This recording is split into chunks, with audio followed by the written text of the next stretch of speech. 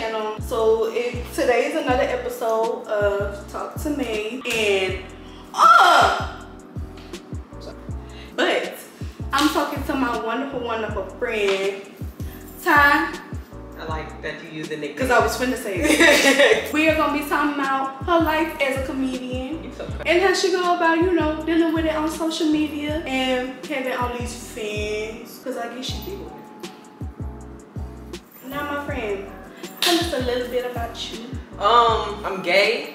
I'm a bad bitch. Oh. And I'm that person. I am an all-around entertainer, if I could just put it in one word. Like, I do the little comedian, I do actor, I do music. I'm just all around entertaining. And did you always want to be like in the entertainment like industry? No, not really. I was just young, and I was kind of like, even at a young age, I was like, just funny. Yeah, I was like, it's me. Like, yeah. And then people kind of started putting that whole learn to make money with things you love, and that's when things started rolling in. And so being in comedy and like you started doing it more often, were there like specific people, like it don't have to be like, it could be celebrity wise or like people in general that you kind of looked up to in that aspect? Oh yeah, for sure. The person that I look up the most, like, is these two people, is Pretty B. Yeah, she's funny. Not only is she funny, but as a woman, I like where she's going. Because I look up to Drewski, but as a man, I feel like there's different opportunities for a man and a woman. So that's why I look at both of them, because if I can put it in words, what they're doing and where they're going is how I want to reflect my career. And you feel like between B and Drewski, do you feel like female comedians don't be getting that spotlight like they need to? I feel like we do get the spotlight, but we have to work 10 times harder. And I think that's just with anything in life, because there's a race barrier and then there's the gender barrier. And let me just add gay in there. So it's yeah. So it's like, it's possible, but it's a lot of work that you need to maintain before you see that. Going off of your content, you make a lot of videos with like real broad topics. Between all them videos, like, who is your main audience? Like, who are you trying to like make the videos for? I'm not even gonna lie, many people ask me that and I do not know. Like, cause at first it was like, from like what I was seeing, it was like college students was more related to what you was putting out. And then it was like, it got broader. And so now it's like people in the African American community be like, oh, if you hear gospel music on a Sunday, you know you finna get up and clean. Oh, okay, if you speaking that, then it's definitely black people. Yeah. I thought you were looking for an age. I was like, bro. Oh, no, not no age. Oh, because I be having like grandmas DM me and shit. I be like, oh, look at their little family. Like, I was like, who gave her Instagram? Like, like shit like that. But the audience is definitely African Americans, because that's the only race I've been with. And I hate to be this person, but I've never had a white friend, or so that's. I mean, that's not really like your forte, ain't your Yeah, like, I've never really been drawn to them, because I feel like I'm not finna explain everything to you, so I just kind of just be like, if you know, you know. Yeah, so like, just hang out with people that's me. Yeah. And when you be doing these skits, you be being somebody's mama, somebody's daddy, these little friends, this and like, what gave you the idea to like make these characters? Right, I'm not gonna lie, it was trial and error. Because at first, I don't know what I was doing. At first, I was just there and just making things go. But as time went on, I kind of developed, wanted to pick up acting. So the best way I could pick up acting is, like you said, develop characters. So I had to kind of go in the box, like, of memories or things. Where, like you just said, when you hear music Sunday morning, you already know, but that's like a memory we all have. Yeah. So I started to go in the box, like, what can I do? And that's how things transpired. Yeah, so it's like you kind of use like stuff that came in from your background and was like, I know I'm not the only one that can relate to this. Knowing somebody else probably did this same thing. Somebody else's mama did this same thing. It's like, you gonna understand what I'm saying. Right. That my first video that ever went like viral over Instagram, because it was so hard for me for Instagram for some reason, but it was the divorced parents trading kids. Trading the kids. Yeah, at the McDonald's parking lot. And I was, bro, me and Cena was, my Cena's my older sister. Like, she's only a year older than me. I said it because I got another one. But we was talking about it. I was like, bro, that is so funny. And then I just made a video about it. And then next thing you know, I realized all of us share that shit. And I was like, okay, let's see what else I can do. Yeah. And that's where it kind of like, okay, I can do something with this. And you kind of like, you touched on acting a bit. So like, do you see yourself wanting like an acting career in comedy, or do you want to like just stick to comedy and end up just doing stand-up later on? Bro, I got this, I am working on a short film with this young lady. She reached out to me in Houston, and we just been working every day on that short film. I did do previous short films, but for some reason every time it just, something goes wrong. But I have been trying to get more into it, build up my reels and things like that. But if I would ever do acting, I would like to touch more on, I would say like Kevin Hart. Like he started off as comedy, but he eventually started being more emotional. Yeah. I feel like as an entertainer, I want to pick a character I want to portray in the story. Because I feel like if you stick in one box, you're going to stay in one box. Yeah. And you can miss out a lot of opportunities, and I never want to do that. Yeah, like in the process, like it's like I could still be this, Right. but I can definitely broaden my range. Right. So it's like if you needed me to portray this evil person, I can definitely do this. But why is wind so fucking strong? I'm sorry, I'll touch it. I'm sorry. Oh, yeah. Did you just? I know. Did Sound like you I smell good. What is that? Win the movie. I said you smell good. What is that? This nigga said win the movie. Win the movie. I can see that. Like that could be like a scary movie. Win. Oh, did you hear the movie? I'm sorry, I'm off subject. No, Tiana Taylor got a movie coming out today. I saw it. Is it on Prime or is it theater? It's Prime. Prime bed. I got my sister. So while you are making these videos, like, do you have a specific process? Like, once you figure out, like, okay, this is what I'm gonna make this video about. Like, what is your process of like putting everything together? So sometimes I forget things. I'm just getting old. So what I do is, say if we talking right now, and an idea just pop up, I will go to my notes and write it down briefly. And when I'm ready to record, from that brief notes, I can kind of pick up from where I left off. Right. So it's just about writing, like just jogging my memory, writing things down, and then improvise from there. Oh. You don't have to make like no skit.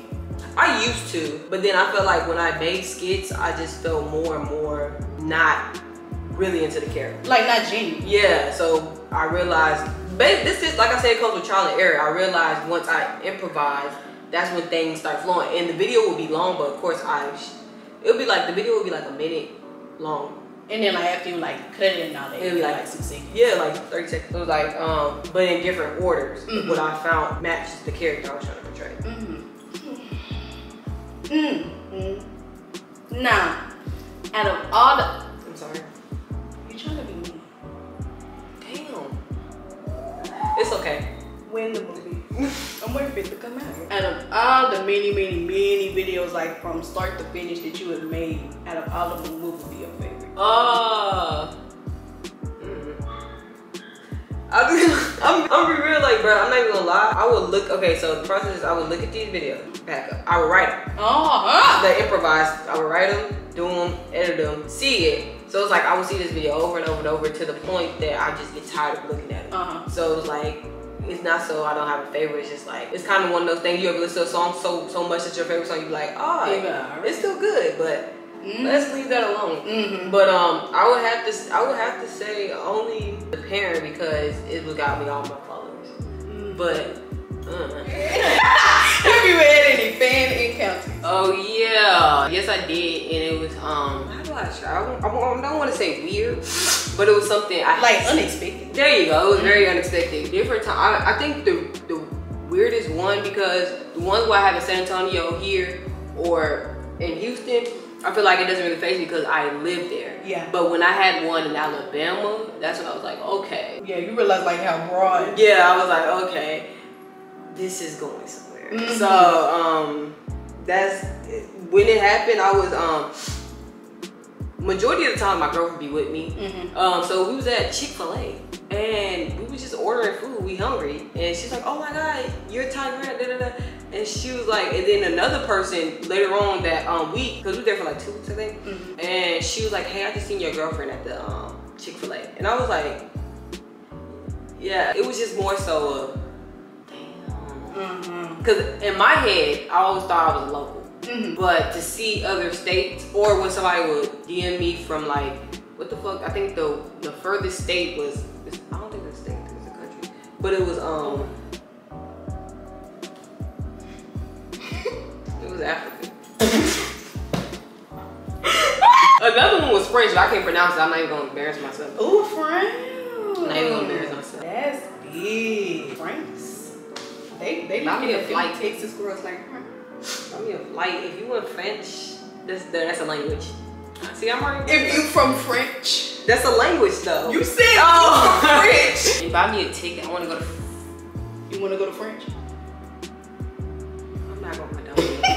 You see, like you post on your TikTok, your Instagram, Twitter, pretty much all your good little social media. What would you say kind of boosted more your people watching you, or like brought you more attention to get you like out there? I didn't tackle all my apps yet. Like with that, when I'm saying I'm tackling, like I can't post on all my apps and go viral all of them. Right. 2 apps that really like pushing my face out there is TikTok and Instagram. But of course, I'm trying to get all platforms so you can have different aspects of me. Right. So like people like, oh, I know her from da-da-da-da, but they can still kind of know who I am at the end of the day. Being in the industry, you've dealt with like being discussed, like you getting them fan base. Sorry. You discussed getting that fan base, being noticed like that. Have you ever dealt with the negative aspect of it yet? Like you get the negative comments or like the people being like, this ain't even funny. Like, oh, bro, for sure. But I don't consider that negative. I just consider that like, nigga, everybody. I'm like feedback. No, not even feedback. Well, yeah, it could be feedback, but yeah, like semi-feedback, because it's not really feedback if you can't say it's not funny. Like, what is it not funny? Why is it not? Like, that's not really feedback to me, just saying it's funny time. But no, I don't take negative comments bad, because at the end of the day, it is the internet, which means everybody's not gonna have the same opinion as you. Exactly. So no, I haven't received anything negative. Period. What the fuck was that? That was a period. I like that. I'm gonna start doing that. And that's you're gonna have to give me my credit. Okay, fine. It's the hard ass. Because it's like you holding a sandwich, but not with your thumbs. So here. Who the fuck holds a sandwich like this? What the fuck sandwich they eating? A ham and cheese. Why'd you take a bite? There's no sandwich. Alright. And being in the industry of like entertainment, what have you learned? Like being in it for so long. But to be real, I'm gonna say this is my first year in it. Only because like actually like being in it. Pursuing. Yeah, because I literally told my girlfriend I wanna do it this year.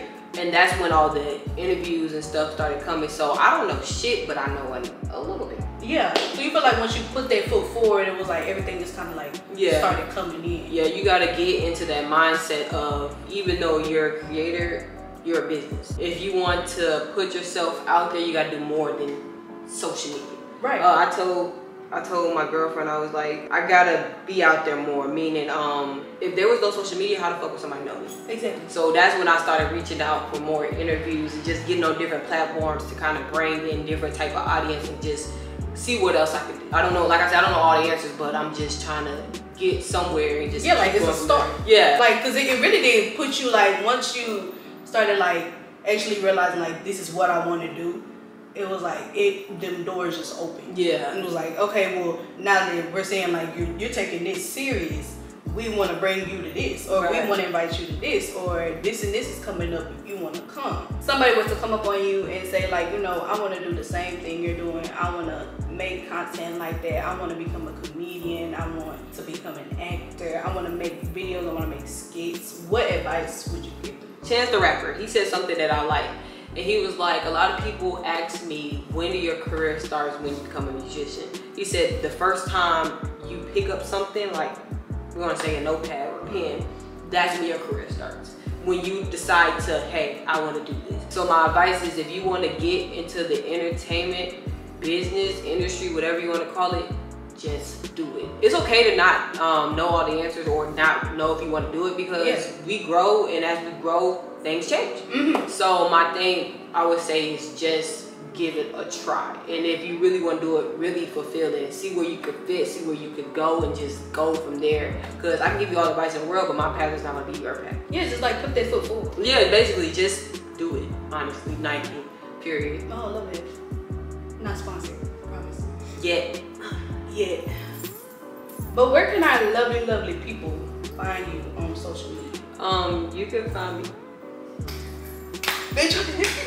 You can find me at 334 baby, and that's on Instagram. On Twitter is _334 baby. TikTok, this is not 334 baby. Facebook, 334 baby. Either or, do you get what I'm saying? It's 334 baby. You get there. Like, if you find one, basically I was like, there's something in the link. Just click it. It literally has everything you're looking for. And that pretty much wraps up this interview. Thank you so much, my friend. You're welcome. What were you doing? I was about to do the same. And scene. Thank y'all so much for watching the video. Please like, comment, subscribe. It is very, very appreciated. And I'll see y'all next time.